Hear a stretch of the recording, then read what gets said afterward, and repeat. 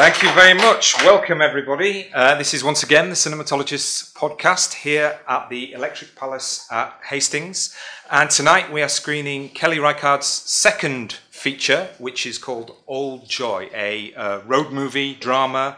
And I'm very pleased to be joined by my good friend and colleague, my usual partner in crime for the podcast, Neil Fox, who's come all the way from Cornwall. Hello, it's an absolute pleasure to be here.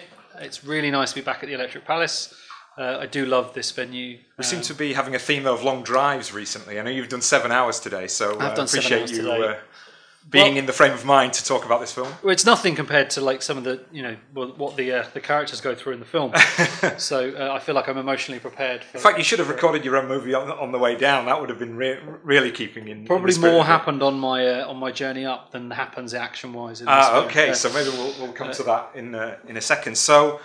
Obviously, we kind of take it in turns to pick the film, and this was your pick, hence why you're up here. So, why did you particularly want to show this movie? When we first started doing this about 18 months ago, we made a list of films, and I approached my list of just kind of very instinctively, what films would I like to share with an audience? And this was just a film that instantly came to mind as yes, I'd like to screen that and talk about it. And when we kind of programmed this season, and you sort of said, have you got any kind of requests? It just sort of floated back to the top as something I really wanted to show, and I'm not really sure why. I love the filmmaker, and this isn't my favourite film of hers. There are other films that I prefer more, but there's something about this film that I just love, and it's just one of those films that kind of sits there in my mind as a kind of comfort or something that I remember the first time I saw it, and I'm just absolutely kind of loving it. And one of those moments where you're kind of introduced to a new filmmaker, and you're like, I'm so pleased. I know that this exists, and that this person is out there kind of making these kind of films. And this is one of those instances where I haven't seen it yet. I mean, normally we've seen both of the films, and I asked you before, should I watch it? And you said no, just wait. But I did watch a couple of Kelly Reichardt's other films. So I watched Meek's Cutoff, and I watched Night Moves, and I thought Meek's Cutoff was kind of classical, really, in a way. It reminded me of Terrence Malick, and it had this sort of very minimalist, but yet, it builds tension in a very subtle kind of way. So, you're a big fan of Kelly Reichardt's work, aren't you? It was interesting because we both watched Failsafe recently, didn't we? The Sidney Lumet film. And, kind of getting into conversations about Sidney Lumet is kind of like getting into conversations about Kelly Reichardt. They do things which are incredibly subtle, but they absolutely serve the story that they're telling. Night Moves, I'm not a massive fan of. I love the first hour. I think it's a beautifully handled drama, and then I just think it kind of jumps the shark. It goes a bit Hollywood in a way, doesn't it? It's just weirdly. It has twists that I just don't think it kind of buckles under the weight of what it does. I think Meek's Cutoff is a beautiful piece of work, but again, it's doing so many kind of little things that are in service of the story, and she is a really kind of astute and aware and kind of instinctive filmmaker.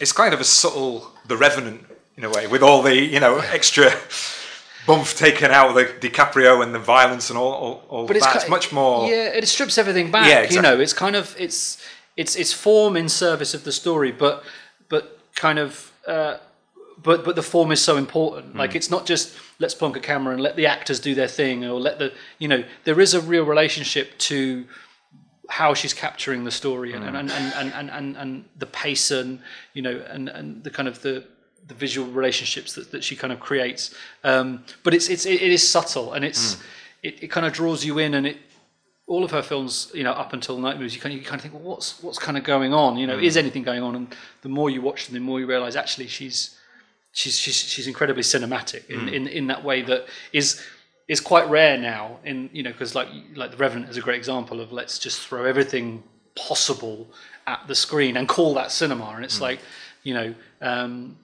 Part of this episode is an interview with Mark Cousins, and he wrote that great thing in Sight and Sound recently about what is cinema, and it can be two guys going on a fishing trip, and just hanging out in the woods, and kind of and everything unraveling around that very simple scenario. And she seems to be a filmmaker as well that's really interested in the relationship to nature, but not in that kind of like man's conquest of the West type of thing. Although in Meek's Cutoff, there is a sense of the bravery of the character sort of going out there where they don't know where they're going and where they're going to end up. But there's also a sort of, there is an implicit critique about the impact that is going to have on the indigenous population. But with Night Moves as well, you've got the sort of eco-warrior aspect. I mean, is this film sort of along those lines as well? Kind of, but I think for me, it's more about characters who are kind of on this journey, away from society, and the films kind of debunk the idea that you can completely disappear from society. The idea that if you go out into the wilderness, or you go out and you kind of that what you don't leave things behind. The emotional baggage kind of comes with you, and all of her films seem to be about people who think or kind of are trying to move on from something, but have to deal with something that's kind of that's something deeper and darker, because that never goes, And I think that's all of her films are interesting because they, on the surface, they could be seen as films about, this kind of modern hipster idea of let's go out and, and kind of find a new frontier and get back to kind of rustic, but they're not. That's not really possible. Even if you kind of discard technology, you still have to take your memories with you. You still have to take the things that you've done and your relationships and how you've changed as a person. That still has to go with you. And all of our films seem to be people who are kind of realizing that has to be dealt with, that has to be reckoned with at some point. Well, it's that idea that the notion of the self is something that's constructed over time, but you're only yourself once you acknowledge everything that's happened, and how that will lead into who you're going to be in the future. I think. Yeah. The music's very important in this film, isn't it? It's a band that you like a lot, but it as you've talked about, it kind of sets a particular kind of mood. It's integral, really. Yeah, I mean, it's kind of one of those on the surface. Yeah, Yola Tango did the score, and it's like, oh, Yola Tango, very kind of hip indie band, using that indie term very very loosely. Yeah. It's obviously very problematic, but but it's kind of it absolutely serves the tone and creates a kind of an extra space in the film between the characters and their environment in a really beautiful way. It's just further proof of how cinematic she is. That everything in the film is interrelated and has a relationship to each other, and that is something that, again, on the surface doesn't look like there's much happening, but it really is. And it's a beautiful score. It really is. And the minimalist aesthetics, again, I haven't seen this, but looking at the films that I have seen, there very much seems to be a kind of deliberately measured way of putting the films together, in terms of there isn't a plot in a sense, but it seems a deliberate thing to mark the film out in that way, almost as a rejection of the contemporary pace of films as they are today, the editing and the cutting and all of that kind of thing. Yeah, I mean, we were just sort of talking beforehand with one of the volunteers here about kind of Barbara Loden's Wander and kind of the influence of different types of kind of earlier kind of independent or slow cinema, and it is a very specific film about people, and she is a filmmaker who is absolutely interested in people, and not necessarily what people do, but who people are, and is so brave. I hate using that, but brave in the context of what you're talking about, in terms of not doing anything and being comfortable with people saying, "Oh, you're not doing anything," or "There's nothing happening," or it's kind of slow for the sake of slow. She's so committed to an aesthetic and committed to a slow unraveling of and kind of character. It's a particular kind of building of tension as well, isn't it? Yeah, it's beautifully measured, and again, very kind of similar to Cindy Lumet. You don't think anything's really happening until you hit the point where you realise all along every moment has been building to this thing. So yeah, and I think that again, we were talking a little bit before about she's an independent filmmaker in the kind of purest sense, in that there is no end game, which is I'm going to end up in Hollywood. It's all about this idea of making an aesthetic and being a filmmaker in a production structure that is outside of that which will perhaps curtail the kind of film she wants to make.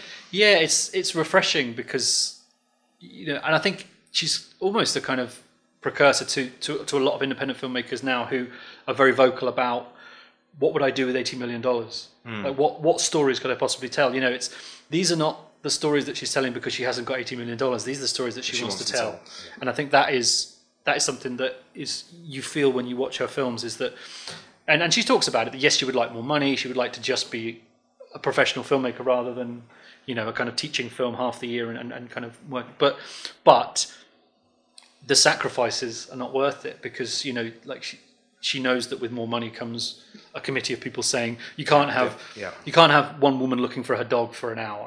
You know, that's not a film. And it's like, well, it is a film if your idea of cinema is broader than what constitutes the cinema now. So, you know, it is encouraging to see that there are people out there who are absolutely committed to making films that they want to make in their own way. And it's no small feat that people like Yola Tengo, you know, Bonnie Prince Billy, Will Oldham, who's in it, you know, Michelle Williams, who's worked with her in a number of films, you know, that these people are drawn to that. You know, okay, they don't bring with them necessarily all the comforts and trappings of a big budget, but they bring incredibly rewarding experiences for the viewer, and by the sounds of it, for the actual people who make the films. You know, these films are hard to make, but you can tell on the screen that everyone is committed to making this as good as it can be, and that's just nice to see that it's not a committee making a film, and it's not let's tick all these boxes. It's let's go out to the woods and see what happens. Kind of. Brilliant. Well, let's get on with it, shall we? So this is Kelly Reichardt's Old Joy.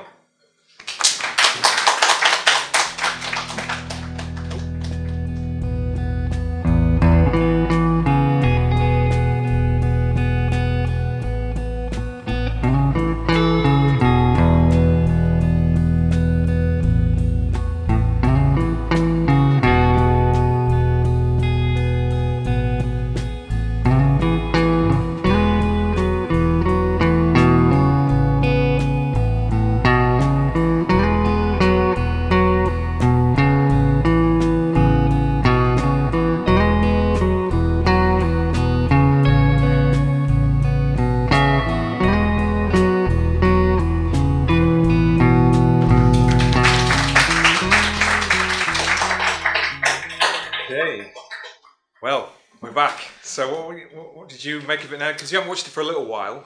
No, I haven't seen it for a few years. I wrote about Kelly Reichardt a couple of years ago when Night Moves came out. This was a film I didn't kind of go back to then. I love it. I really love it.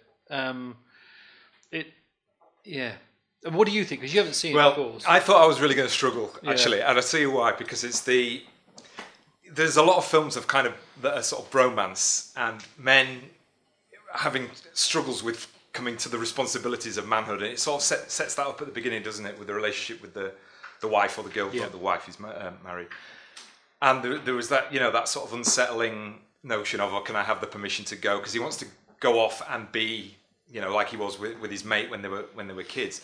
And then I thought it was going to turn into the annoying mate who was going to be a kind of comedy double act. But I think that the two scenes, if we're talking about the relationship between the two characters, I think the two scenes, the one around the campfire where he's about to sort of divulge something, you know, profound, and then kind of changes his mind, and the friend is looking at him, what are you about to say? And then, of course, the scene at the end. And I think you called it absolutely correct, where suddenly, you know, everything makes sense leading up to that point. In terms of the aesthetics, I like the kind of documentary feel of the in and out focus, so it gives you that sense that you were looking from afar, almost looking at something perhaps that you shouldn't be, maybe. And I got the kind of impression, again, as it went on, that it was about lack of communication. They had, you know, so much kind of unsaid. It was like the meaning of the film is in the things that aren't really said, and the screen was full of this life, full of this world. Yet these two people who knew each other, were friends, were kind of completely isolated, and then that feeds into the kind of enigmatic aspect of what actually happened between them. You know, in that final scene in the, you know, when they were in the water, in the hot baths springs, or whatever. Hot springs. Sorry.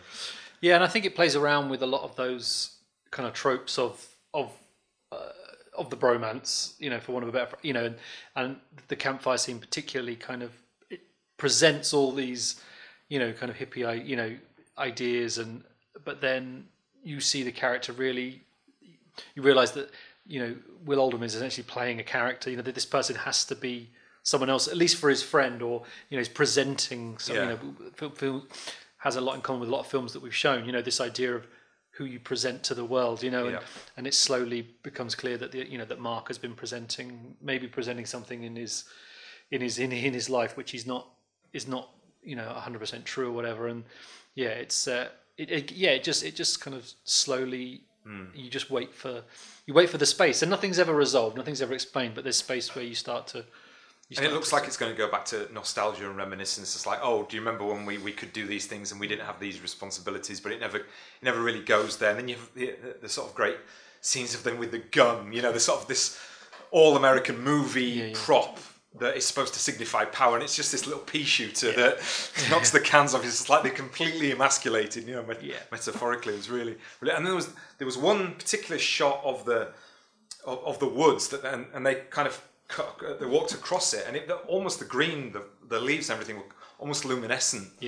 And which looked absolutely fantastic. And the dog was great, but it was never used as a prop. Just a great dog. Just a great dog performance. Yeah.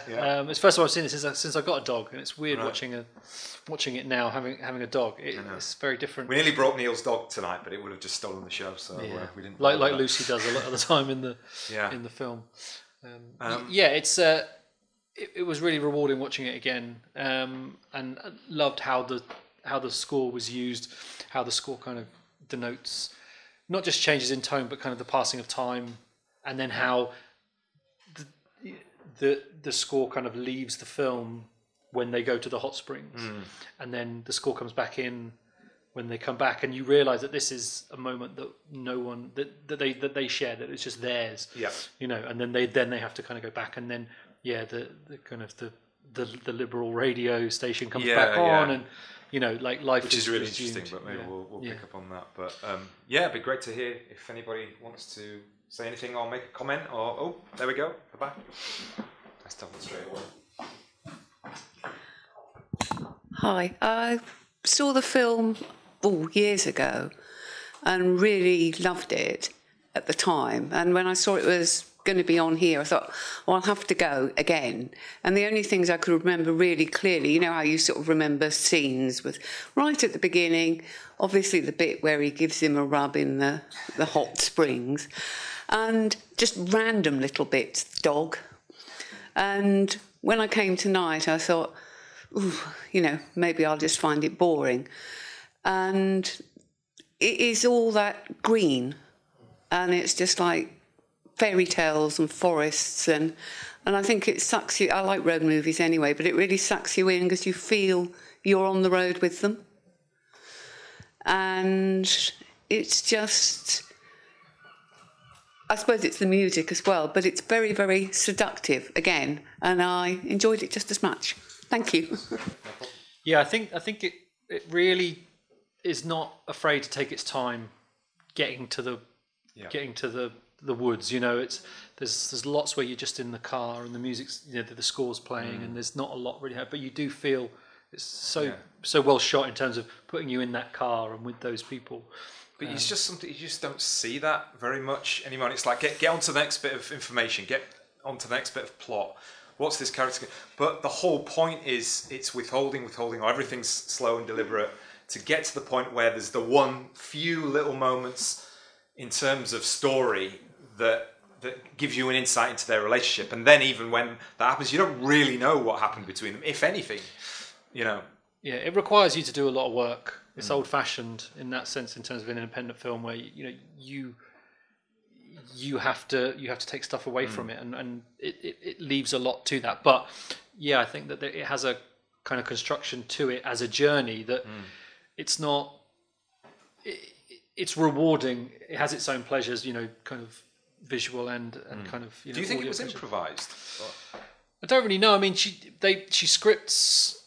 She scripts kind of diligently. You get the sense that, I mean, from watching it there, that's kind of, they've spent a lot of time in that environment, and that it feels like they spent the amount of time there that the characters have. It's not a sense that they've just dropped into this location and shot the lines. You get the sense that they have a presence there, and that they've allowed time to pass in a kind of significant way. But I don't know how much of it wasn't dialogue-wise wasn't the page, and how much of it is just watching for the characters to see how they're gonna behave. Because obviously, like you say, there's so much of it is unspoken between these two people, and what is unspoken kind of changes throughout the film. You think it's just a story of two people who've grown apart. This cool single, kind of old friend. The guy who hasn't kind of grown up, but it's not really about that. No. That's a little bit of it, but it's sure. I think it has to be explicit that we're watching a film about the relationship of two men that's made through the eyes of the director, the woman. And I noticed she also edited it. And I think that's really important, that the narrative is really strong, but without much dialogue, which is really powerful. And for most of it, definitely the first 2/3, I felt very anxious. I feel really anxious. I feel anxious that I'm watching two really incompetent men who have no idea. And I felt anxious for the dog. I felt they didn't speak to the dog, whereas most women talk all the time to the dog, or they're checking things out, okay. And especially with Kurt, who's removing himself by the drink and the drugs, and that he's not present. And yet there's a kind of, you're drawn into they're trying to get present, they're trying to create presence, but then neither of them are present. And that, to me, was the main arc of being in a place that is so lush and full of nature and full of the flow of that water, which is a total cleansing energy, and yet these guys are just not there. So I just wonder. But do you think they get there at the end? Is that what you're saying? Well, I think it's left. I think she deliberately leaves it open. Okay, yeah. Definitely, yeah. Yeah, and I think that's absolutely right, because when you get to the point in the hot springs, you realise that why they've not been present, but also that part of them wants something they know that neither of them can have, and it's such a anxious moment in that place where they are trying to get present, but then but they can't get past everything that they've had to kind of suppress. I think, just to go back to sort of what you were saying before in terms of not a lot is said. She's just a great filmmaker. She just knows how to use editing. She knows how to use kind of visual symbolism very, very subtly throughout, to tell that story and to build that kind of to build that narrative between these two people. It's great slug moment, I thought, symbolically. Nice slug moment. That was just right at the right moment. Would you have a comment? Did you want to say something? It reminded me very strongly of Wim Wenders' Kings of the Road, which I wonder if that Kelly had seen. It's a much older film, but that was also about two guys who are very standoffish with each other and don't say anything for so much of their trip together. And you think, okay, when are we going to get to the point? And then it's the end of the film, and you still don't know very much about them, or where they're heading, or where they've been before. And this resembled that in many ways. And for me, this film, there was no conclusion. I don't think anything happened in the spring.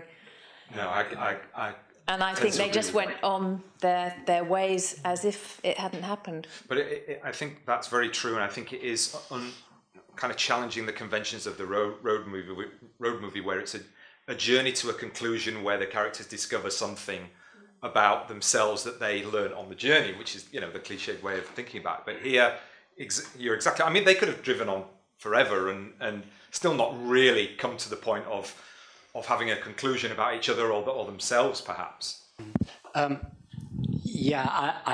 like to pick up on what you said, and I'd also like to say the astonishing craft of the filmmaker, in that it can be a film that absolutely has no development. I mean, they are lost and they remain lost. Yeah, I don't think anything happens. and I very much wanted to pick up you. I was immensely worried, and I think it's quite deliberate, but she leaves it. Yes, the gun. You think, okay, he's going to shoot him. No, of course not. This film isn't going to go there. Then he puts his hands on his neck, and you think, oh, he's going to murder him. And you see the water, and you think of blood, but of course she doesn't go there either. So it looks at all those tropes of films and just says, well, I don't need this. But I think that's what makes her a great filmmaker, is because she's aware of how the audience will respond to these setups. You know, she knows the road movie. She knows what happens when men go into the woods. And it really was worrying. I mean, I think that and I think the fact that the almost the very last image is a vagrant, not quite, because I think it's Kurt, isn't it? But you know, there's a vagrant, and this is life, and these guys are vagrants too, and they're lost too. And the only other point I wanted to make was, you asked, was it improvised? Probably not, but of course the dog improvises, and of course that's deliberate too on her part. It's so clever. I mean, we don't know what the dog's going to do, and of course she edits it. She chooses the best dog bits, but the dog is just such a fantastic actor. I mean, he's just total free improvisation. And it just gives an urgency, doesn't it, and a kind of a feeling of improvisation throughout the film. And it's lovely how that what you were talking about in the sense of being lost and being not present as well, is given those bookends with the radio, you know, the politics, which is just kind of a slight little layer where, you know, it's not in your face, but it's kind of like, here are maybe a generation of people who are suffering from these political battles that have been going on, you know, way in the context of the film. Perhaps. But also how little's kind of changed, yeah. You know, for these people who are still unable to live a certain way. I mean, watching it then, the kind of the Springs moment kind of makes me think: is this as close as they ever get? You know, it's not necessarily that there is a past that they are, you know, that they are trying to recall, but the fact that their relationship is built up of these moments where the tension comes from: is this when it goes beyond, you know, but it never does, because neither of them can. So it's the tension is this the time, you know? So, and I think that's kind of why it seems to simmer so nicely, because it's not like they had a fling or they were, you know, but it's the sense that that's always been a part of their relationship, and they have to kind of go to this place to not, you know, to not see it through again, but to just kind of have that moment. What you said there was absolutely pertinent, because it could have been Deliverance or it could have been Brokeback Mountain, and it ends up being neither. You know, in the space of maybe 15-20 seconds, and it's really great how that brings it together. I think that scene. Rachel?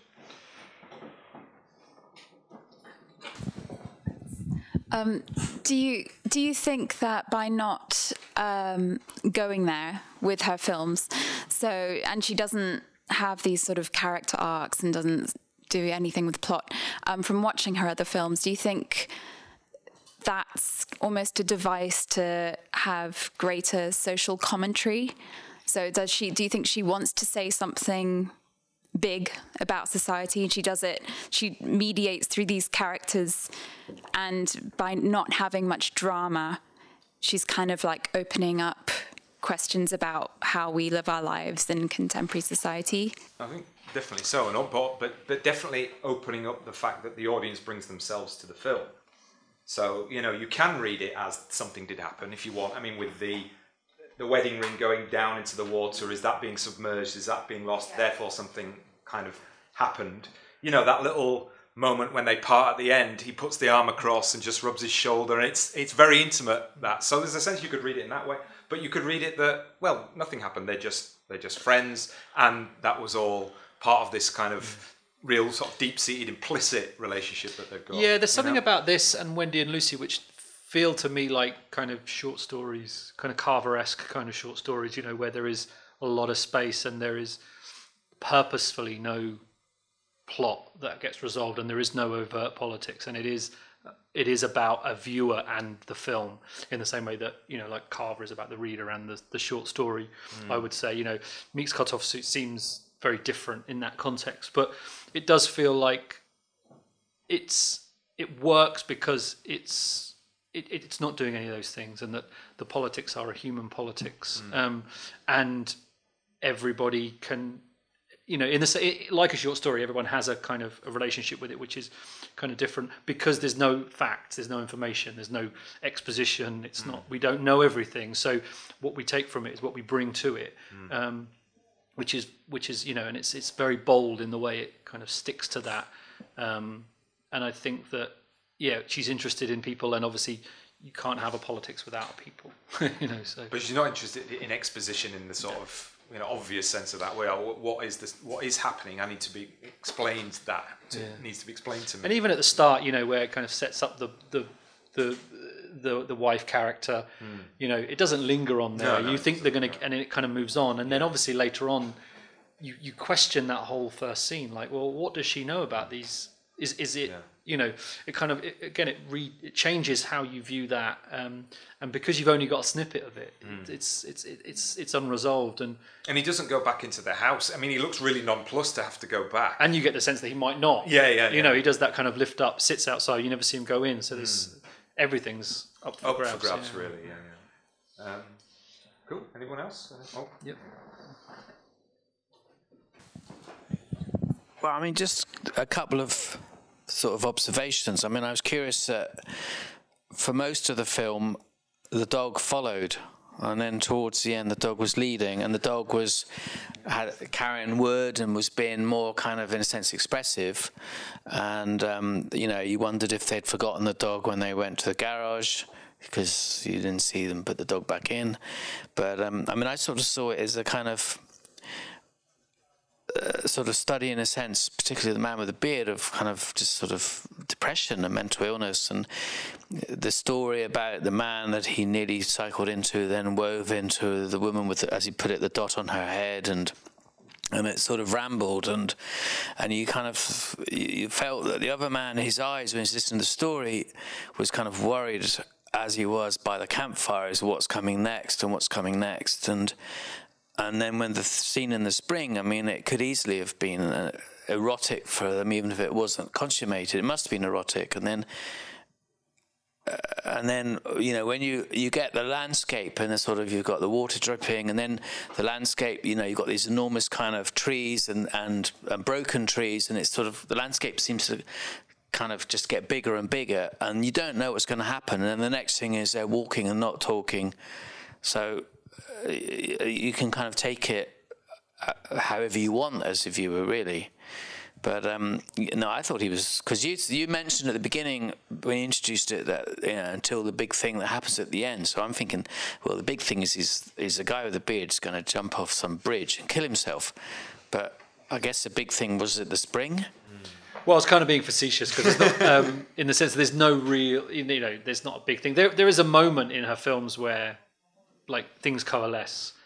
But things coalesced a few times in the film, and then they sort of retreated really, and then they come forwards again. Yeah. But also you think, you know, how pregnant is she? Because, you know, they seem to be like getting further and further away from a mobile signal, and it's a big thing that, you know, she's had a baby at home and he wasn't around to see it, and, you know, the neighbour delivered it or something.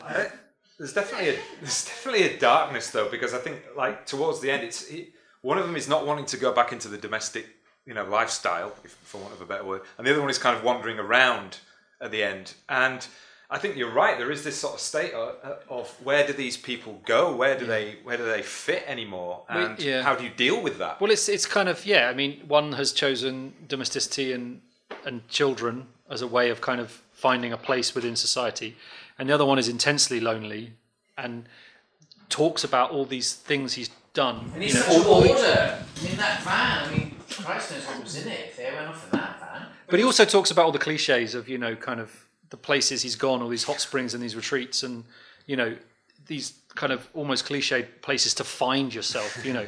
And it's so obvious from the way he talks about it that it's a hollow, you know, experience. But it's like, it's physics evening class. It's the same sort of kind of strange.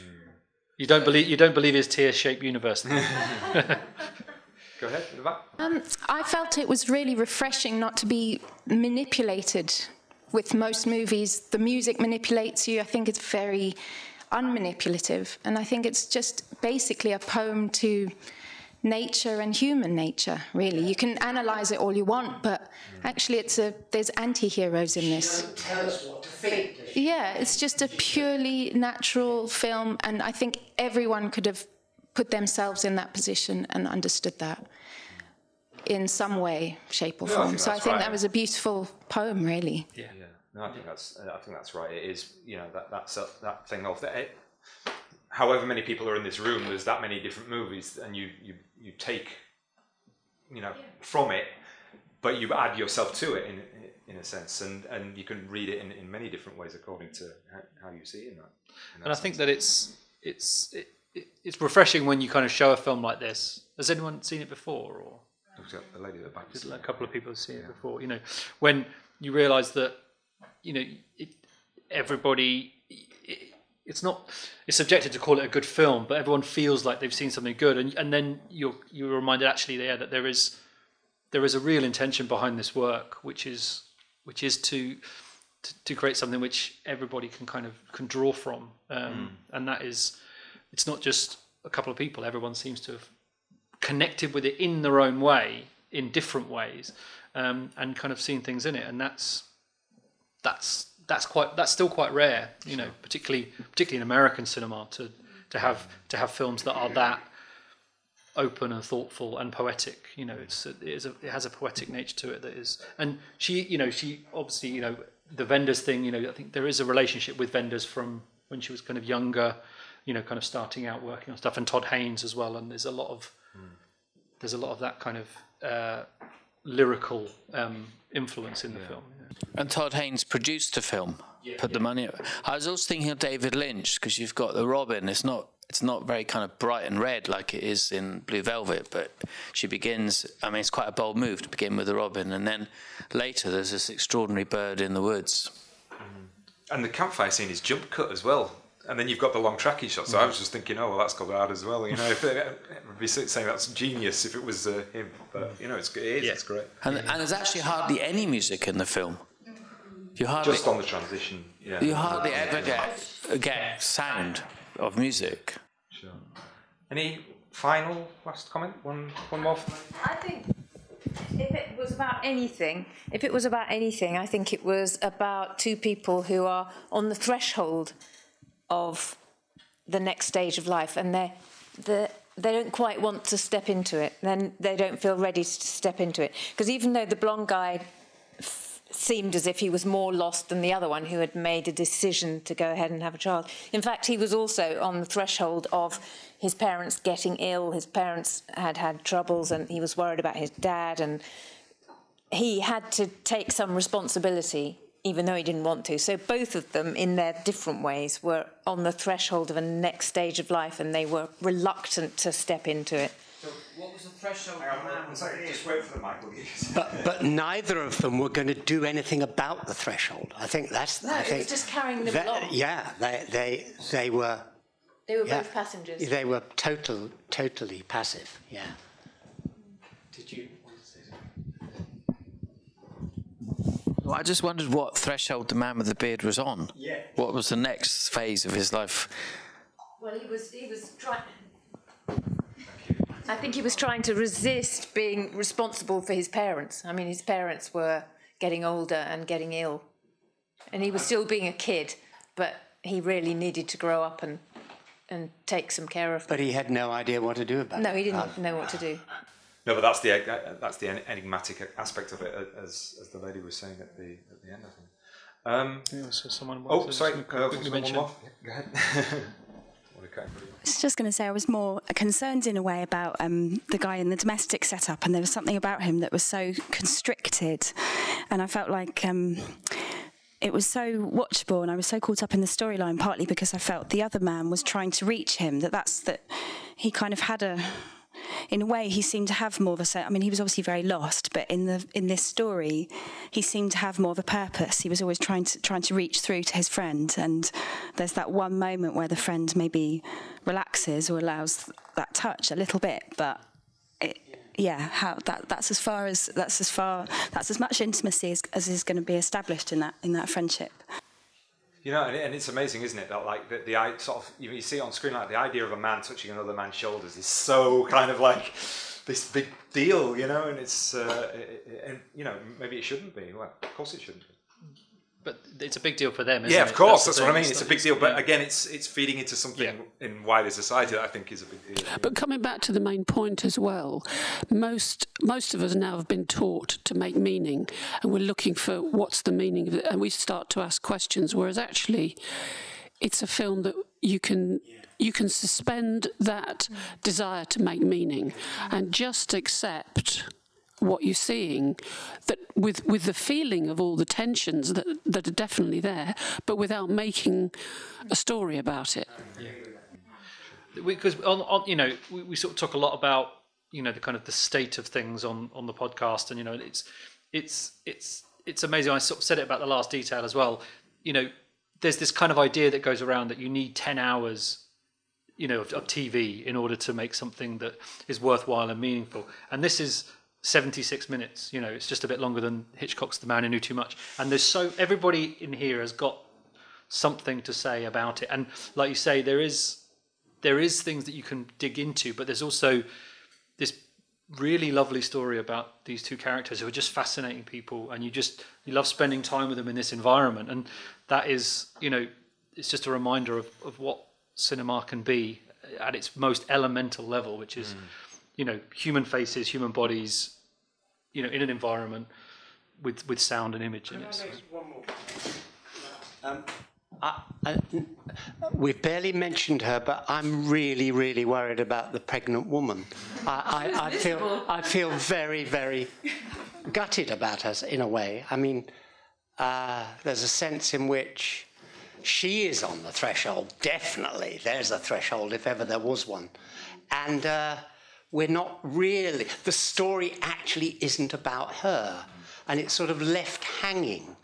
And yet if you start to think about it, well, yeah, actually, these two have got to come to some kind of understanding and agreement because they've got to bring up a kid. And well, so I think you're what's interesting as well is, just to go back to what the lady was saying earlier about it, it's made by a woman, and I think a lot of those, there's a lot of pointed kind of, you know, pointed things about the fact that these two men kind of go off and leave this woman, and she makes them face things about themselves, you know, in the environment, and she doesn't let them off the hook emotionally for doing it. She's phoning on the phone all the time. Yeah. So. Cool. Well, thank you all very much for such a great conversation. That was absolutely fantastic. This is our last Cinematologists of the season here at the Electric Palace. Thank you to Rebecca, and thank you to all the volunteers who've allowed us to come here and do these discussions. Thanks to you guys for filming. That's James, and Roisin. The podcast is called The Cinematologists. If you just Google that, you'll be able to find us, so you'll be able to hear all the discussion that's been on tonight's programme. So once again, thank you very much, and we hope to see you again in the autumn.